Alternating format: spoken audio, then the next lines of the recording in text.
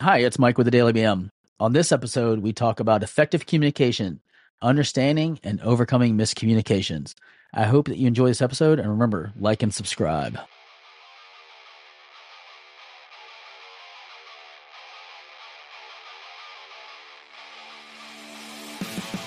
Hey, good morning, fuckers, and welcome to another Wednesday where we bitch about women. Only kidding, ladies. Calm down. Don't get worked up.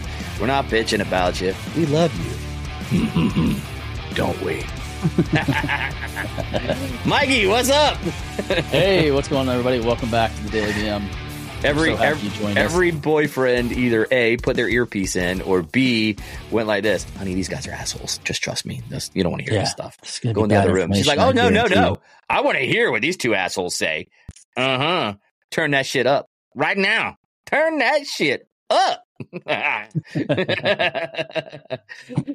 hey, wait, before we continue on with the subject today, because I know you're bringing in a pretty good subject to talk about.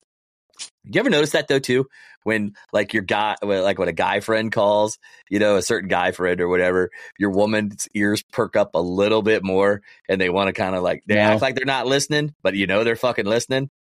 No, back in the my day, wife doesn't do that. No, I meant back in the day with girls. No, I've never had a woman like that. You never had any dates like that? Like you never date anybody like that? Mm-mm. Oh yeah, I have. Nope. Where those ears perk up, and they're like, "When the hell are you talking about now?" Psychotic ones to you. Oh yeah, dude. I seem to always get the sociopaths over time. Trust me. Yeah. So anyway, that was my dating life, sociopath 101. So I thought a fun topic to discuss would be something that we all seem to struggle with. Your mom? This day and age. Yeah. No, go ahead.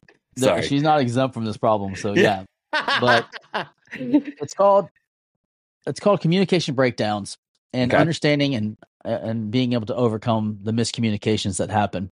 So what I kind of want to talk about is, some of the common communication barriers that men and women have, and discussing some strategies to improve clarity, active listening, and empathy in the conversations. Okay. So starting off, one of the things is, I don't know how many times this has happened to you, but have you ever noticed that when you're talking to someone, and we talked a little bit about this with our guest on Monday, where the person is trying to come up with the solution to your answer or their rebuttal while you're talking.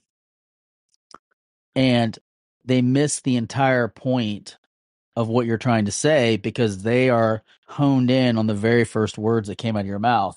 And that's what their defense was about, when that wasn't even the main gist of the conversation. Has that ever happened to you in your relationship? Oh, where do I start? Yeah. It's funny that you said that. That literally just happened this past weekend. I love my wife. I do. It's just sometimes she'll say to me, "Oh, you don't listen to me," but it goes both ways. Right. I was still explaining something, and she totally got defensive on it, and I was like, "I'm not done." I was like, I said, when I'm finished with how I'm explaining this, it's gonna make sense.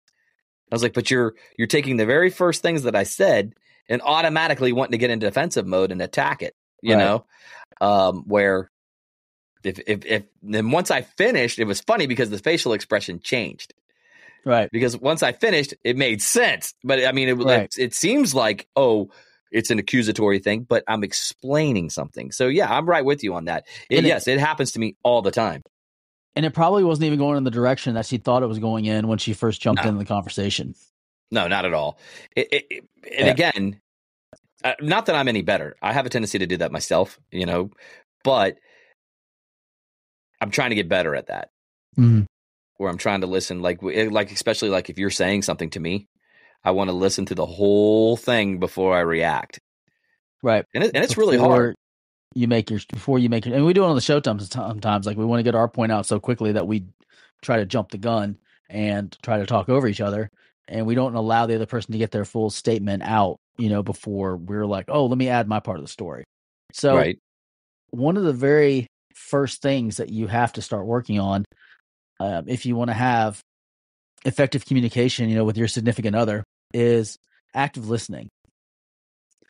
And basically what active listening is, it's fully concentrating, trying to understand and responding and remembering what's being said. So it's very, very important that you do those steps in active listening, because oftentimes, someone can be talking and you're daydreaming and you're not paying attention and you miss what they say.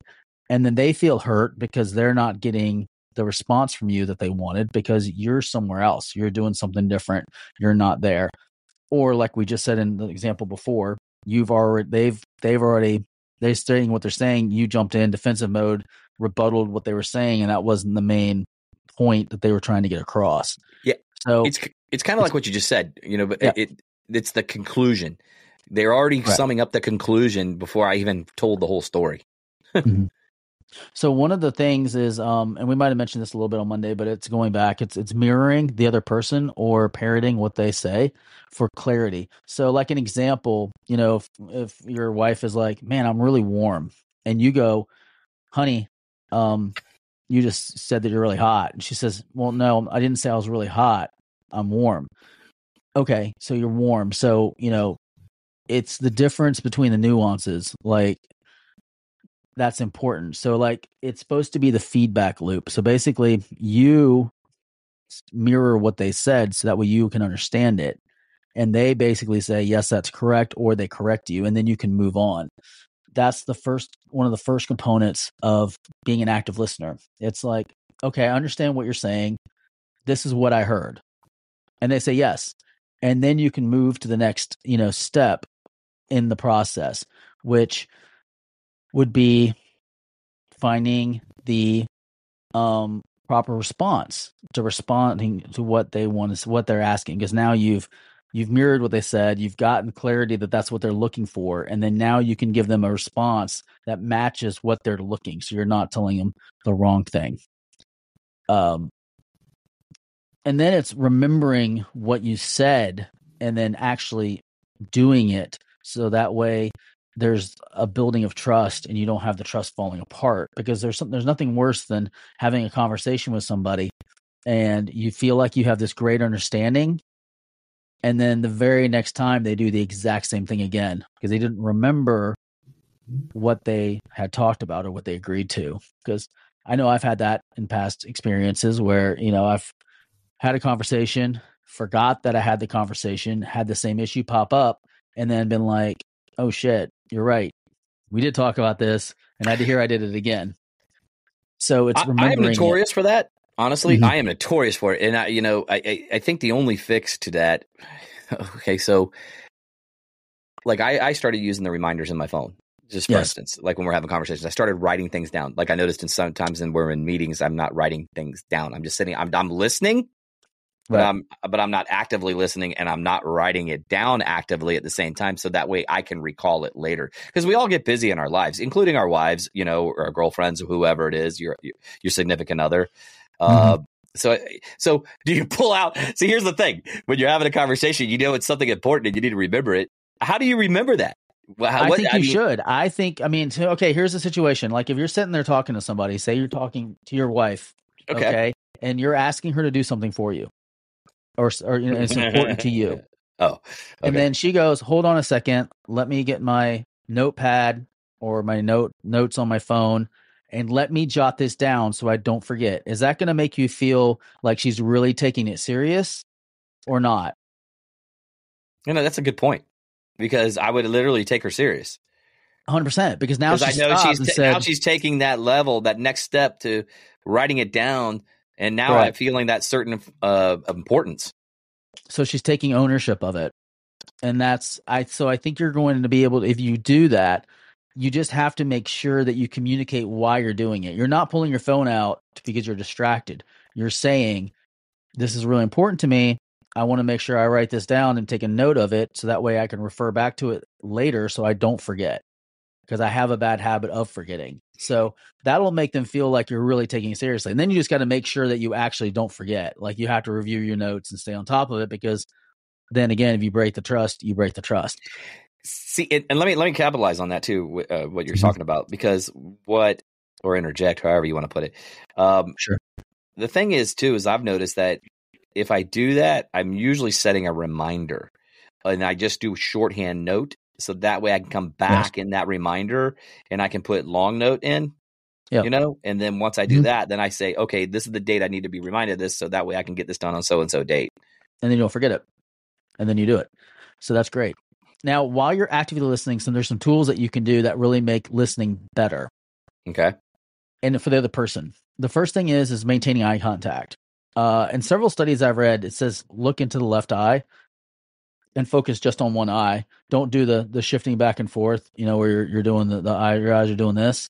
Focus on one eye and just intently on that one eye. Usually it's the left eye. And I don't know why that works. I haven't done a lot of research, but I have noticed in my own conversations that it does make a difference when you focus on one eye and you look intent as opposed to shifting between the two eyes or trying to stare at both eyes at the same time. Now, I have heard something more fucked up. I'm just going to add. I'm going to add to this, even because we're being serious. But I am going to break this up for a second and not be serious. But it has worked. I read a long time ago that you look at the one eye and then you move to the lips on a woman. Yeah. Then you move back to the next eye and back down to the lips. And you rotate that procedure, and that gets in the woman's head. That's different than active communication. That's actually in seduction. Correct. That's a seduction tactic, which is different from what we're trying to do, because we're trying to take them seriously and have but active communication. We're not trying to seduce them at this moment in time. Come on, let's face it. At the end of the day, we do active listen so we can get seduction going and get what we want out of it too. So that is a tactic. It's just a different tactic. Yep. Okay, so go ahead. I just wanted to throw that in there and say, hey, I like where you're going, but if you start looking at my lips and then going eye to lip to eye to lip, you and I are going to have a talk. Avoid interruptions. There's a study that I read recently that even having your phone upside down on the table in front of you creates an environment that feels less productive and less connected with the other person. The person sees the phone on the counter, even though it's face down, upside down, it's still there as an interruption. So don't have the phone anywhere visible, and make sure you have it set to where it's not interrupting you. Don't pick up your phone. Stay in the moment. Even if the moment's uncomfortable, don't go to distraction, because that creates a boundary, a wall between you and the other person, and they get upset because now they feel like you're not being taken seriously. That is an issue that I have in my household with my wife. Like when she starts to feel uncomfortable, she'll have a tendency to pick up her phone, and I have to remind myself that this is her, flight mechanism, because the conversation that we're having is uncomfortable. So, that's where the grace and empathy part comes in, because if you realize that your partner has trouble dealing with certain situations, then you can give them a little bit of leeway, because that this is a coping mechanism. So that comes on you as the person talking, to not get offended that person did it. Now, if they're constantly doing it for no other reason than other than to ignore you, and they're not actively engaged, then that's a whole nother problem. But if you're having a difficult conversation and they need that break, it's important that you realize that. And at that point, it might be good to say, hey, do you want to take a little bit of a break and we can come back to it? Because you may have overwhelmed them, especially if it's an in-depth conversation. But avoiding interruptions is really important. And it's also important, like when someone's speaking to you, not to cut them off. But as the speaker, you also have to give a time after each thought for the other person to respond. You don't want it to be a monologue, a ramble. You're listening to the Daily BM.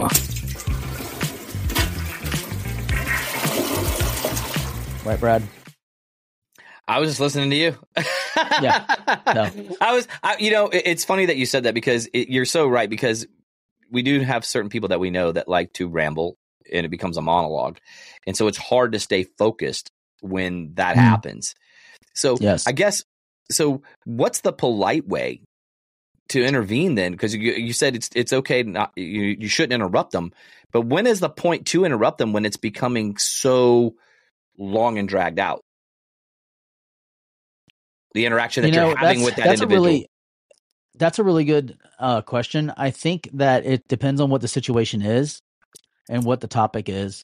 If it's something that's in deep and they're in the middle of they're on a thought process, and they're not rambling or lost or confusing, then let them finish and get their thought out. And that's where the next step comes in, which is, reflect and get clarity.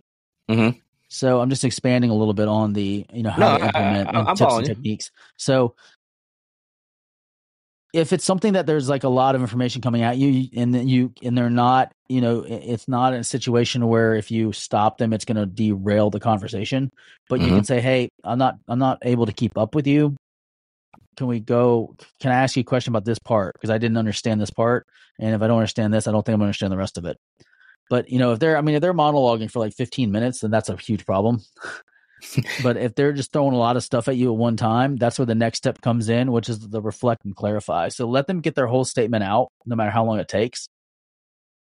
And then you reflect and clarify. Hey, listen, like you just sent a lot of stuff, and this is what I picked up. I picked up X, Y, and Z. Is that what you were wanting to talk about? Is that what you're trying to convey? And they'll be like, no, you missed this, this, and this. Okay, so let's slow down. Let's go over that part because I'm really trying to understand where you're coming from. Because this is where the next step comes in, which is empathizing. Where it's before you move on to empathy, well, I'm going to go back to clarity. I was going to say, because I just want to say, you said clarify, so I just want to add one more thing to you and get your opinion on it. So. I was gonna crack a joke and say, do you even know a woman? But I'm only kidding, ladies. But I'm just saying, when you do stop them and say, hey, I want to be clarified, then how do you avoid the, well, here we go, Mr. Know-it-all wants to freaking, or whatever. Because you're not offering solutions or answers or anything. You're saying things such as, okay, I just want to make sure that I'm understanding what you're saying. Okay. You're telling me just facts, X, Y, and Z. Like, say she's having a problem with Sally at work, That so girl. I'm understanding. You're telling me that Sally's a bitch, and she's like, well, she's not really a bitch. She's more of a whore. Oh, okay, gotcha. Okay, now I know where you're at. Like that. Like it's like clarity. Okay, I've never heard that one before. Yeah. Now we know that Sally at work is a whore and not a bitch. Okay, so why is she a whore? All right. Well, because she slept with everybody's husbands. Well, she didn't sleep with me, so what's the problem there? But anyways, like it's look up literally Sally's like phone that. number. Just clarifying. It's not offering advice or recommendations or any of that type of stuff. It's literally just reiterating, parroting, or mirroring what they said to gain clarity and make sure you're understanding correctly. And then the next part is that goes in line with that is empathizing, like understanding what their perspective is, because everyone's perspective is different and it's their own truth. So that's why you can have two people with two totally different stories and both of them feel they're 100% being truthful. It's because it's their perspective. It's seeing the same thing happen, but from two different angles. So depending on how you're viewing something and your life upbringing and everything else, that jades what your perception of the events are. Yeah, yeah, go ahead. I was gonna say, like, if you come from an abusive background and you see somebody hitting somebody, you might jump immediately into like, oh, that person's beating on that person.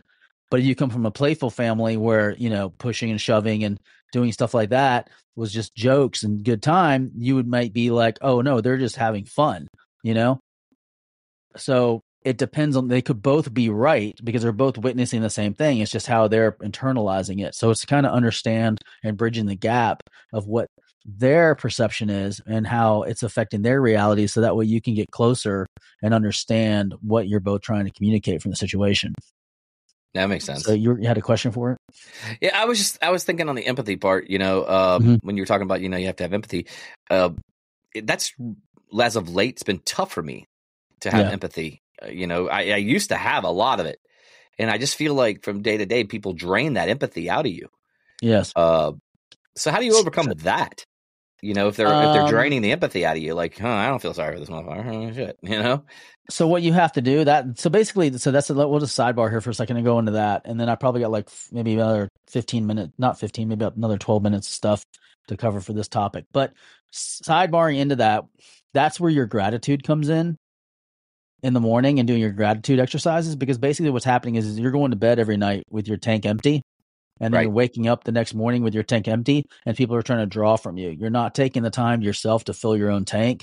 And you do that through gratitude, and what that means is sitting down and thinking of all the things that you should be thankful for, that you have your health, you got a roof over your head, you've got food, you got family that loves you, you've got, X, Y, Z, whatever it is to make you feel good about what you have. Because often we fall into this trap of, well, I don't have this, I don't have that. And then you feel sad and miserable as opposed to going, well, man, I have this. Like you get to wake up every day in a house that's air conditioned.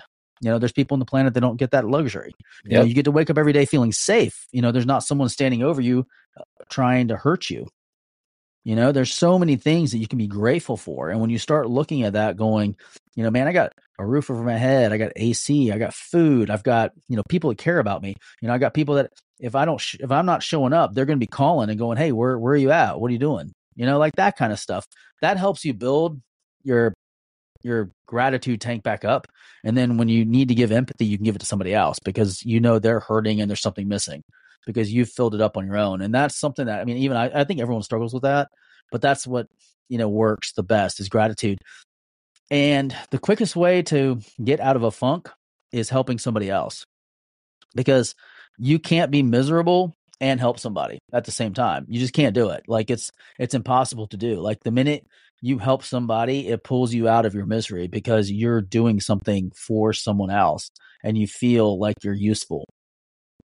So if you start feeling that way, then go find somebody to help and help them, and you'll feel better about yourself and you'll feel better about the situation. It's amazing how that works. Yeah. So, going back to communication and overcoming it. And this next part's for ladies and for men.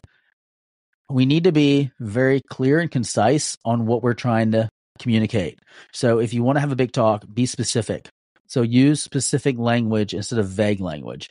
Don't say, I feel like you do this all the time when they don't. Like say, hey, when you do this on this day at this time, or when you did this at the specific time, it bothered me, because that's more relatable than saying, man, you're such a slob. When somebody goes, you're such a slob. Yeah. Well, no, I'm not. I'm not a slob. I'm very clean. But they go, hey, it really bothers me when you make your protein shake and you leave it in the sink with the lid off and you forget to put water in it or rinse it out because it starts to smell after a couple hours. When you get back, and then when you get back from work, it stinks. And I come home first and it's just nasty. Like I don't want to deal with this. Like that's specific. Okay, hey, no problem. I can fix that. I didn't realize it was doing that because I get home and it's cleaned. Because you clean it right before you get home. So it's being specific as opposed to being vague. So don't be like, hey, you're a slob, because that's immediate defense tactics and is accusatory. Right. So you just be specific. Provide language, and then always try to use simple language.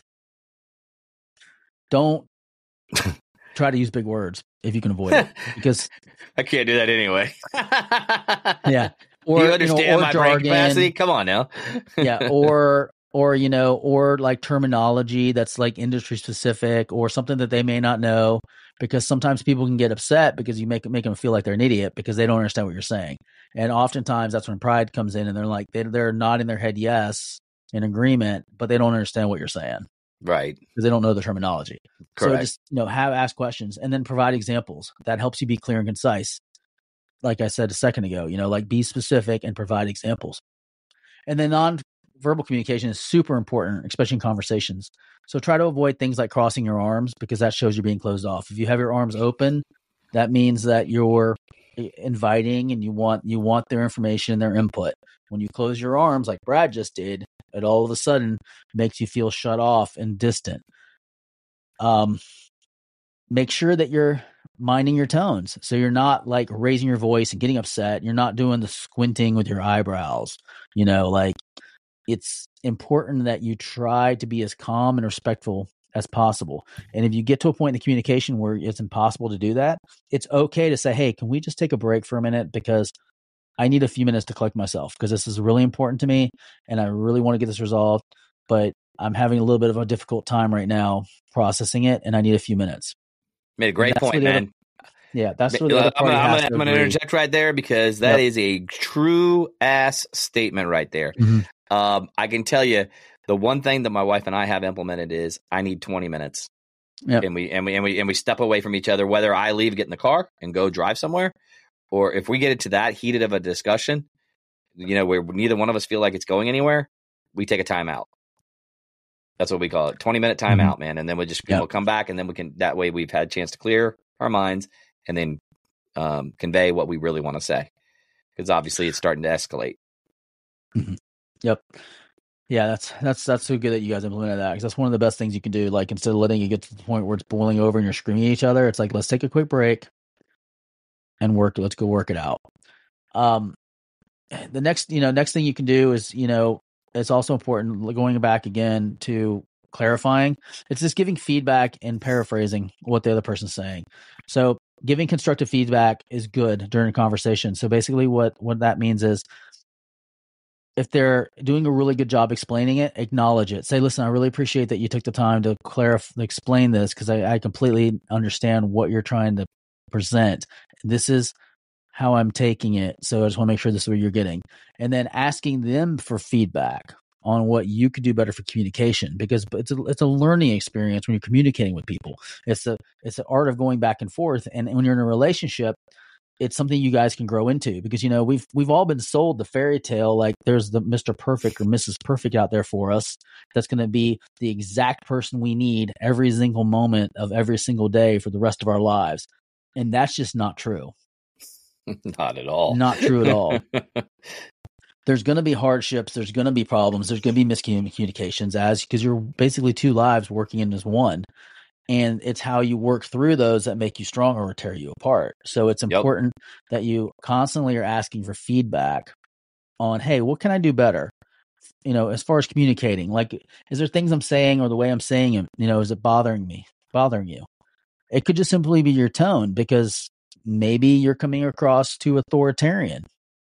So maybe you need to lighten it up a little bit. Maybe you're not coming across authoritarian enough, and you need to be more masculine in your approach to the conversation. So that way she feels safe and secure, because you are portraying that's important to you and that you're going to take care of it, instead of being meek and, well, yes, like, okay, yes, I got this. I'll take care of it. And then the last important part is probably the most important part for me. It's your emotional regulation. Making sure that you keep your emotions in check. So the way you do that is by staying calm, breathing, because have you ever noticed that in tense situations, people have a tendency to start holding their breath or breathing shallow? So then what does that do? It elevates your adrenaline, elevates your stress, and it elevates your heart rate, which in turn triggers fight or flight. And then you end up having an argument. So if you're just breathing through it and you're staying calm, then you can have a communication. And, when you're expressing emotions, it's okay to show that it's something bothering you emotionally, but never let it get to a point of violence. If you get to a point where you feel like you have to punch the wall, it's time to take a break. Like, you shouldn't let it escalate to that. And if you are one of those people, then you need to figure out how to do some anger management training, so that way you don't get to that level. I'm also going to say this statement and add to that statement. And that is, if you have to put your hands on the other significant other, regardless of who it is, it's probably time to reevaluate your relationship in the first place and get out of it.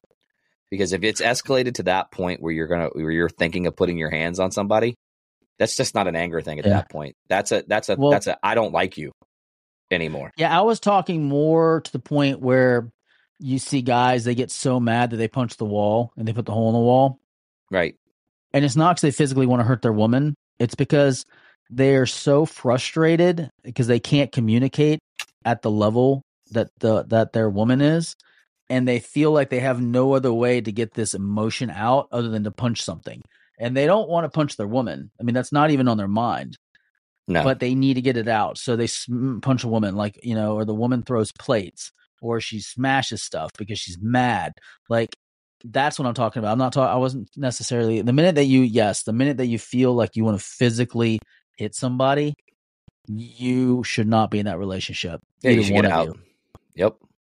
And if someone lays a hand on you, that's never okay. Like, the minute someone lays a hand on you, you need to get out of the relationship because it's only going to escalate because they're not in a position to self-regulate. I mean, there's a chance, but there's also a great chance that you might wind up dead. So at that point, you need to take your safety into serious consideration and get out of that situation as quickly as possible. 100%.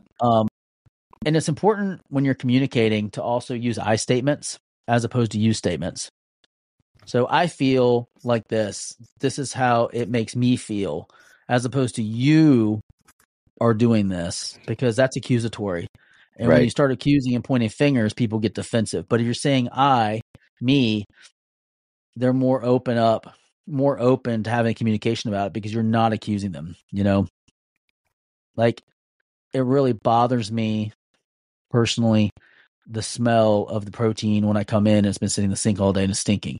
Like, it makes me gag. It makes me feel sick. That's a lot better than going, man, you're such a fucking slob. Like, can't you pick your shit up? Like, what the hell is wrong with you? Like, it's disgusting. Like, which one are you going to be more likely to help the person? The first one or the second one? Probably the first one, because you're like, I don't want to make you sick. I don't want you to throw up. Like, yeah, that's okay. We'll get it straightened out, as opposed to being like, hey, you're a douchebag. So I know we ran a little long. We had a couple segues, but I think that was a very good topic as far as something that people need to talk about. If you want more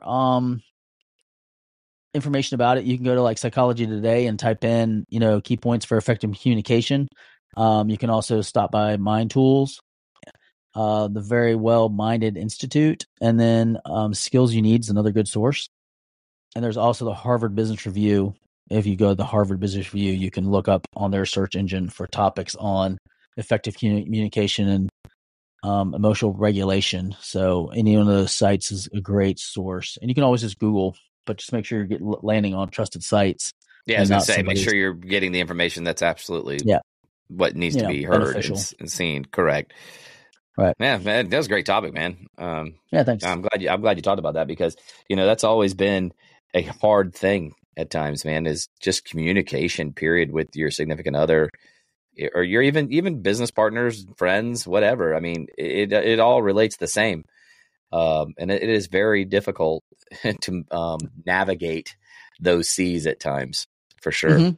So thanks for sharing it, man, because I didn't expect that to be today's topic. You know what I mean? So that's awesome. Communication is key. It's important for any relationship. And it's more than just your intimate relationships. It's all relationships require communication. And the more effective you are at communicating, the easier it is for you to have those relationships. So damn Skippy. I think, take some time, invest in that skill set, and it'll pay off. It'll pay in droves. And for God's sake, don't put your fist to the wall, man. Just remember, it cost a lot of money to replace that shit. I mean, when I was younger, I had some of those issues, when I felt misunderstood or felt like, I always wanted to hit things. Yep. And that's part of the reason that I got into martial arts, because I wanted an outlet for the testosterone and the aggression, especially when I felt misunderstood, and it helped me become more zenful stated, because I know I can regulate. I know there's a time and a place for it. That's why I love to box. I hit the heavy bag every time I get like that. I get frustrated, but I hit it like twice a week anyway. So, that's something that. Oh, go ahead. No, I was gonna say that's probably what tones it down for me. But go ahead. Yeah. I was going to say, guys, if that's a topic that you guys are interested in, is on techniques on how to overcome anger management, right into the show, and we'll be happy to do an episode on anger management, ways to overcome it, and some techniques and skills that you can use in everyday life to overcome those bouts of angriness. Oh, I could definitely talk about that subject, fellas and ladies. So yeah, definitely listen in for that one if you guys want to have a discussion on that. So anyway, all right. Mikey, you ready to get out of here?